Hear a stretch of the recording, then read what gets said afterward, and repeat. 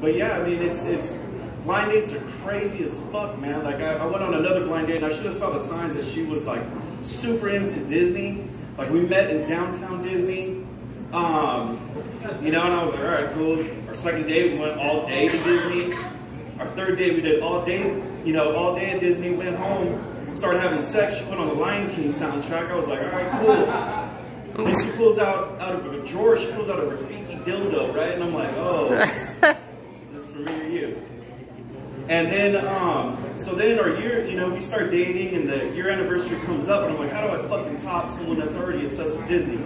So I order us these Lion King, you know, Nala and Simba costumes. And I'm like, we're gonna do everything over again and I'm gonna fuck her in this costume, lion style. So then we're fucking, and it comes to the point where I'm like, all right, I gotta do my grand finale. And I pull out, flip her over, and a nut in a circle on her face.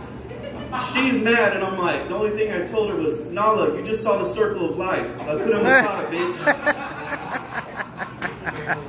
Go can see her.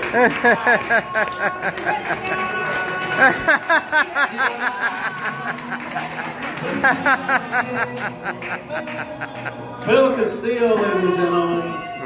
I have a daughter and I gotta show her and she's not gonna think about that. On deck we got Andrew Moncada, everybody.